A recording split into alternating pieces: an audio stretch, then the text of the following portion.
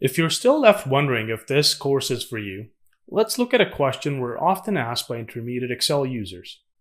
I want to get into analytics. Where do I start? If you're already a data analyst, you may be struggling with, how can I use Excel more effectively to do my job? Both these scenarios are addressed in this lesson as we walk you through examples and best practices for leveraging Excel for your data analysis needs.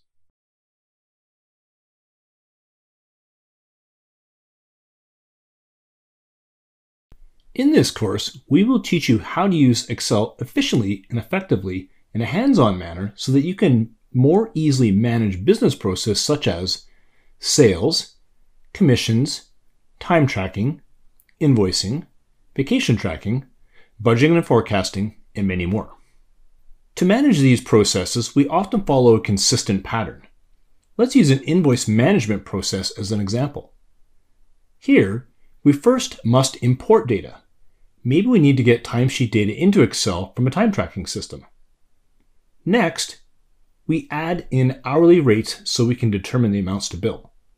And this amounts to data entry in some form or fashion. Next, we may or may not want to do some data validation, answering such questions as, did we enter too many hours or not enough? Does this invoice seem reasonable? And this is data preparation.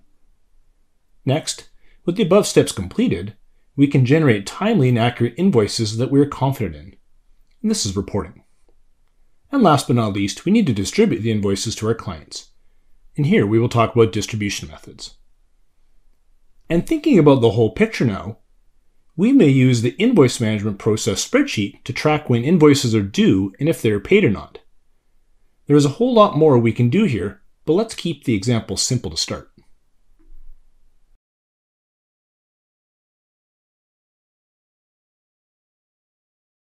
Every Excel workbook exists within a larger data ecosystem.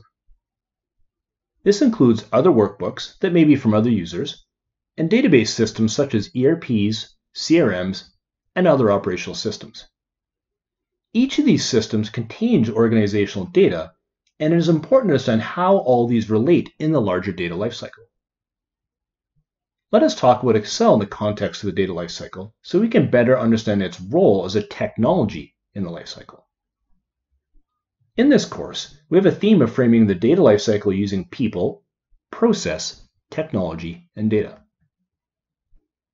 For example, let's use an invoice management process. In the middle, we have Excel as our technology, and within Excel, we have data. We then have data producers, which put data into systems. Data producers often acquire data, and they may perform additional data entry and manipulation steps to support that process. Data consumers often use data for reporting on a process or to integrate data into other processes. To manage these processes, we often follow a consistent pattern. Once again, let's use the invoice management process as our example. Maybe we need to get timesheet data into Excel from a time tracking system. For this, we would import data. Next, maybe we need to add in hourly rates so we can determine the amount to bill. This would amount to some data entry in some form or fashion. Next, we may do some data validation, answering such questions as, did we enter too many hours or not enough? And does this invoice seem reasonable after all of my calculation steps have occurred? With the above steps completed, we can generate a timely and accurate invoice that we're confident in. And this would be a reporting process. And last but not least, we would then look to distribute our work to our clients.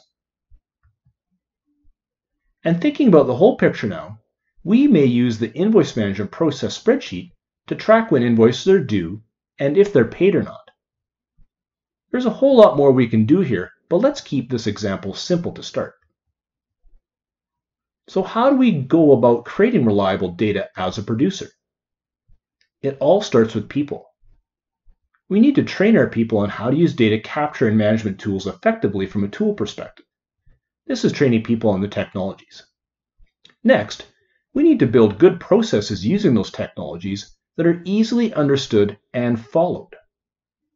Our end goal of all this is high quality data.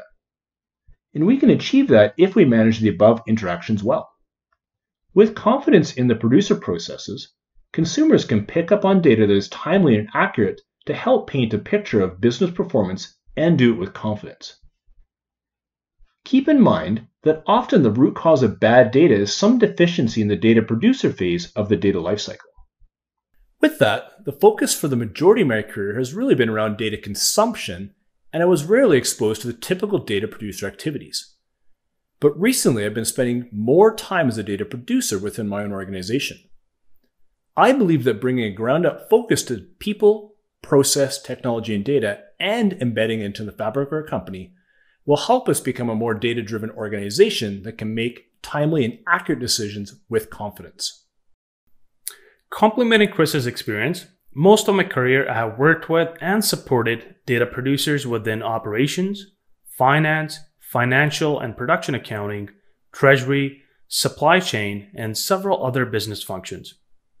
I have witnessed firsthand how trained data producers and optimized data flows, including manual data entry, can simplify downstream data preparation activities and significantly enhance the analytical capabilities for data consumers.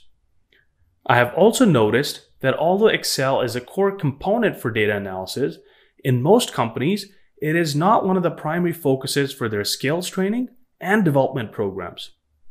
During this live lesson, we will leverage our experience as data producers, modelers, and consumers to highlight some fundamental Excel capabilities and best practices relevant to a typical data analyst role.